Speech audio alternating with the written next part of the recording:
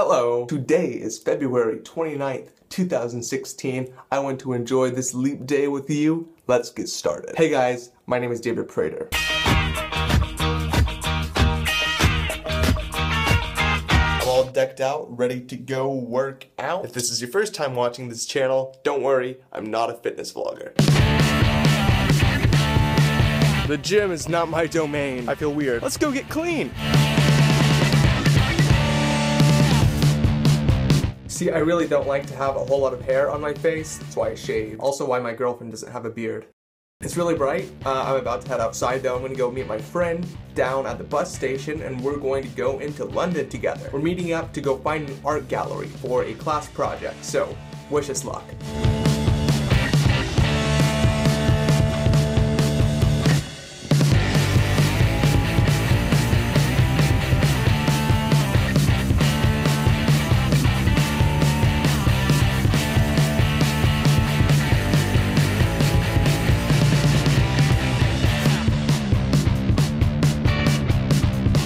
So we made it out to where the art gallery is supposed to be. Looks pretty cool down here. Not a bad area to be for leap day. This is actually the furthest west I've been in the city. We're in a different zone than I've ever been, which means I'm paying more money than I've ever paid.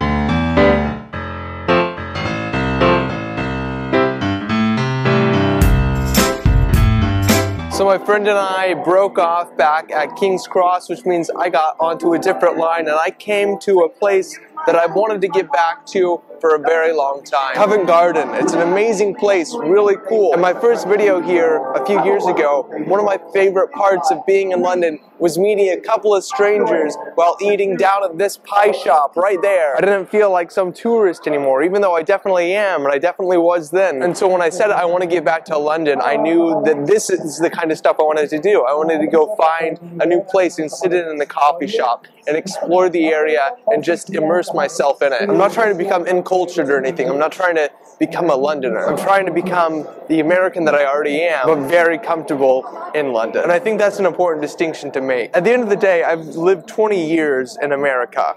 That's not going to change. But when I first came here, I thought that my one goal here was just to adapt myself to a different culture. And I realize now that's not true. My goal here is to prove to myself that I can enjoy a new culture. I can pick up pieces, but I can also keep what is already mine. In my What's on My iPhone video, I talked about my background on my phone and how it's been there for 3 years. So I want to go down to that area and see it with my eyes in person. Another important distinction that I had to make introspectively, like within myself, regarding coming down this time versus coming down 3 years ago, is that 3 years ago I was surrounded by a lot of other Americans. And coming here was really just like going to America, but in London. And the more I walk around and just like sit in places, the more I realize that the biggest reason, like one of the biggest things that I wanted to do was just eat at every single place that I saw without having to worry about a chaperone seeing me eat there. And now I'm realizing that would make me very poor and very fat. So it's a different game entirely. Sometimes I actually forget that I am in England. I will wake up in the middle of the night and hear people screaming outside my window and I'm like, whoa, British people moved here? That's kind of crazy. Just because I'm around Americans and other international students most of the time.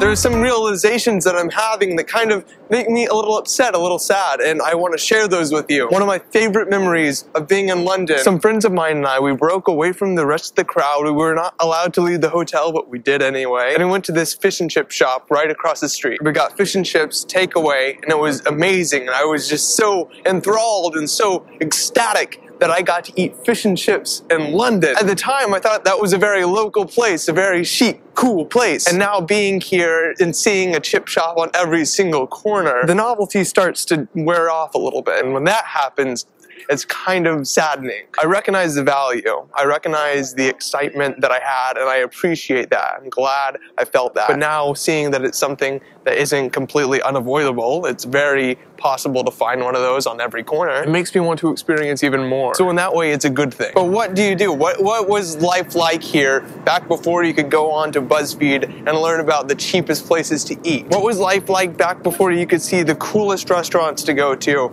or the coolest free things to do? And ideally, that's how we should all experience a city that we're living in for an extended period of time, right? Don't get me wrong. There's a time to be a tourist, and oftentimes the time to be a tourist is when you don't have an extended time somewhere. So for example, when I was in Scotland, I definitely should have taken advantage of the fact that I was only there for 3 days and done very Scottish things. And I should have gone to the places that tourists frequent, rather than trying to become encultured over the course of a weekend. But somewhere like London, somewhere that I am living pretty much 20 minutes from, whatever. This is a place that I should be exploring deeper. I should be going into the depths of it. And I think that's an important lesson for a lot of people. When you should be a tourist and love that experience, enjoy that. But if you have an opportunity to start to break away from the traditional beaten paths, do that as well. Wow, this is a great video.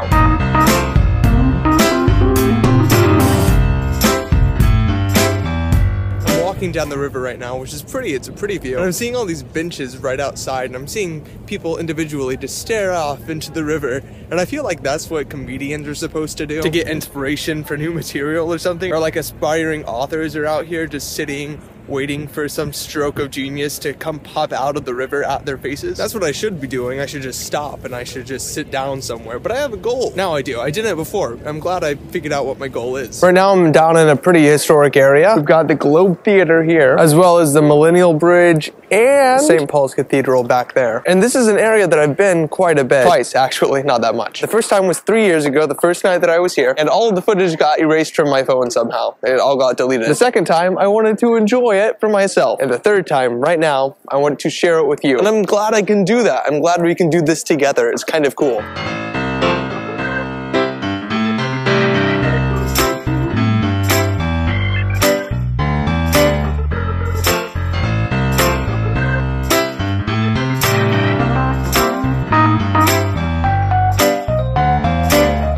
And I think more than anything else that I will experience while I'm down here, this shot right here, this angle that I found, this is going to be a highlight of my experience here. In the video where I showed you the background of my phone, here it is again. I said that this angle right here has been on the lock screen of my phone for the past 3 years. So every time I opened my phone to check anything at all, I was always greeted with this view. And I really didn't know anything more than that. I didn't know where the location was. I just knew that I saw the Tower Bridge in the background and some really cool buildings in front of it. And so finding it, being here right now, being in this moment, it feels pretty amazing. Once you see something long enough, you think that it's fake. You think that it doesn't really exist in the real world. And when you realize that it does, it's one of the most amazing feelings. So I challenge you to do that. I urge you to do the same thing. Think of a location that you love or that you think you might love, and then find a picture on Google of that location, set it as your lock screen on your phone, and see if one day you don't end up there. Maybe this is some woo-woo nonsense, but I think just the daily exposure to it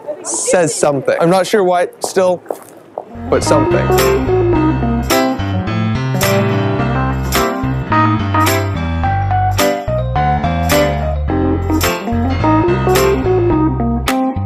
I'm glad we got to experience that together. That's pretty cool. I had a recommendation on YouTube. Somebody recommended that I try bangers and mash, that makes sense because it's a local dish that I've not yet had. And I've been showing that I like to appreciate culture through food, so I'm gonna do just that. I found this place that on Monday night they have 5-pound banger and mash specials. So I'm going to go there, called the Bridge Lounge. Let's check it out.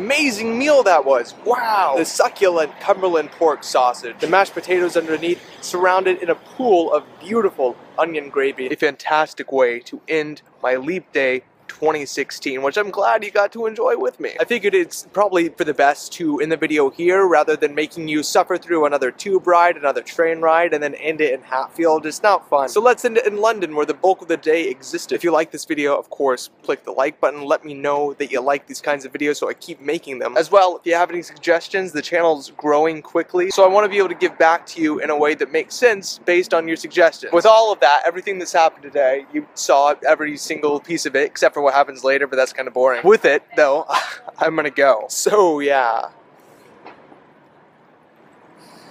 Bye?